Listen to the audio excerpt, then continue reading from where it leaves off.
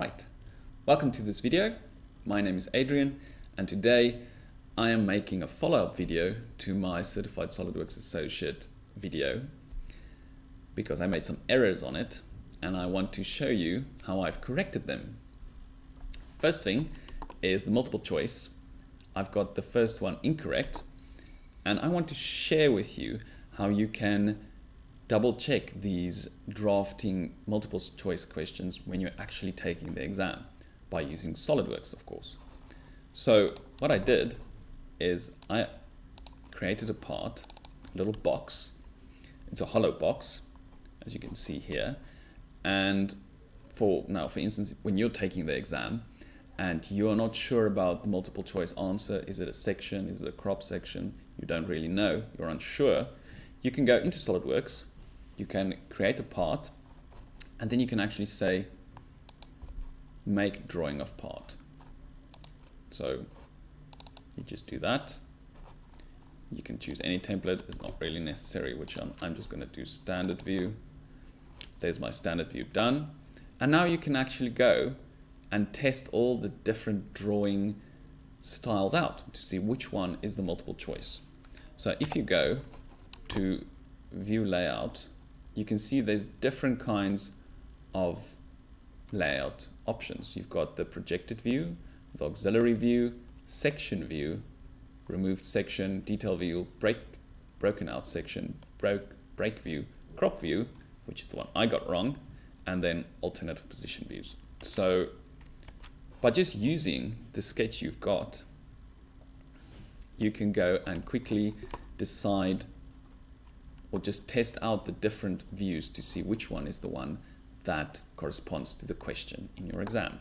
So for instance, if I now go to this little one here, and I'm going to use section view, I just go click on it, say yes, that's fine, and there we go.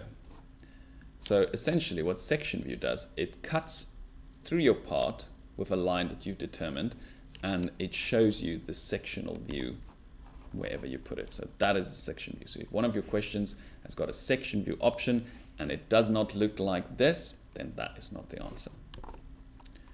All right, the next one is the removed section, which in this sense is almost like sectional view. It's just only a certain part. You don't need to cut through the whole part. It's going to be a bit difficult to show it here, but essentially you click on it and let me just get that on the screen so you can see it. You click on one side of the edge, or you need to select two edges. So I'm just going to select these two edges. I'm going to say, yeah, I want to cut it there, and it essentially gives me the same option as the one over here. So if that is one of your answers, then check that one. When we move out to detail view, now that is where you can actually go and enlarge a certain area where you want to show more detail. In this case, you can draw a little circle. So for instance, if I want to show more detail on this corner here, I draw a circle around that side, and it then creates a part that is enlarged or zoomed in, where you can then show more detail. If that is one of the answers, then you can say, oh, that is a detailed view. The last one, or another one, is a broken out section. So this is just showing you hidden details. So I'm going to go through, I'm going to use this one again. So again, I want to show some hidden detail on the corner where you need to use a spline. So you basically draw it there, and you're going to just need to close it off. Oh, didn't show it. Let's try this one. Oh, depth, sorry, I need to say depth. I'm just going to go 10 millimeters. Yeah, that's fine. I'm going to say yes, and there it's gone and cut away a piece of the box to show the depth, or broken out sections to show what's inside of the part. So that is broken out section. If that is not one, then we can go with break view. Break view is when we have very large or long parts and you can't fit it on your drawing. You need to shorten it, so it sort of cuts it. So you can say select drawing view to break. So this is the one I want to break. And now you can see you can select the different, so I'm just going to say there, there, and then you see it is gone and it's taken out the middle part between the two lines and shorten it. So that is a break view. Then we go to crop view. So we need to do that. You need to first draw something. So I'm going to go with this one here.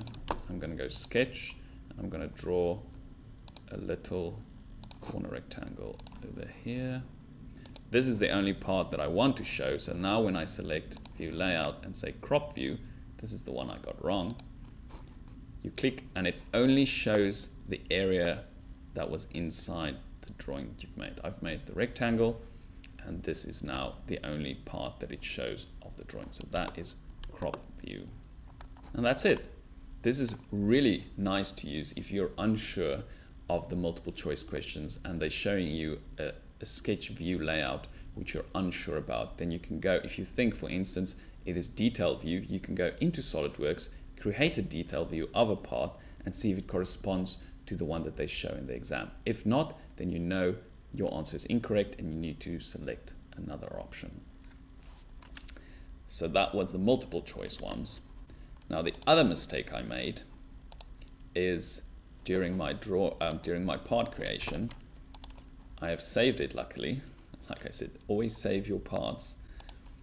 And this was it. All right, so I had difficulty with this, creating this circle with a radius of 41. I've since then know how to do it now. I know how to do it now. So if you go here, I'm just going to normal to this part here, and we are going to, it was this one, yeah, it was this one. So I'm going to delete this now and say yes, yes, and I'm going to create another one. So it was parallel with this side, so I'm just going to do that so it automatically creates it. Okay, that was it, and then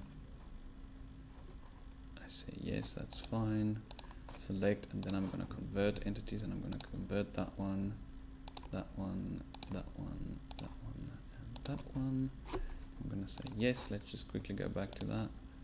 That was 36. All right, so now I'm going to go and cut some of these stuff away, so that I only have this area here, which is colored in. So now the dimension that they've given is set from the top here to that point over there. It was 36. 36, let me just go. Yeah, that was 36. Oh, and this one was 41, radius of 41. All right, so that should give you the correct answer. Oh, it's still not fully defined. Let's just see what's wrong here. Oh, that can go. Oh, wait. You need to make the center point. You need to make the center point of the circle needs to be coincident with this line. So you just say make coincident. Yes, and now it's fully defined. All right, so that is how you get this 36 dimension perfectly, which for some unknown reason I just didn't know how to do in the last video. All right, so when you go out now, it should be nicely correctly dimensioned, but because I did it poorly last time, you can see here's a gap in here, so I need to quickly go fix that as well. So that was when I did the cuts. Just see, it's this one here, it's this one here, this one here first. So I need to edit the sketch again. Let's just normalize towards it. Yeah. Normalize. Just gonna normalize towards that. All right, so that's fine. That one is actually fine because it's 1 millimeter, so that's fine. It's the second one, this one here. I'm gonna edit that. Now, I'm just gonna delete that because that was incorrect. You can, to get access to the curvature of the circle that you've drawn, you can change this here to make it like that. And then you can see, oh, maybe it's better to, let's just do that. And then you can see there, if I zoom in, there's the line that I need to use a millimeter from that. So what I can do is I can say offset entities, and then I select this line and I say 1 millimeter. All right, so now I say yes. So that's done. So let's just go back to my better viewed. So now you can see the new line is there, and it has been properly offset with the correct dimension, the correct circle I've used. And now the only thing left is to just trim this part here and trim this part here. Okay, that one nicely intersects, but I don't think this one intersected, did it? Oh, it did. All right, great stuff. Okay, so now that's fine, so I can say yes. And there we go.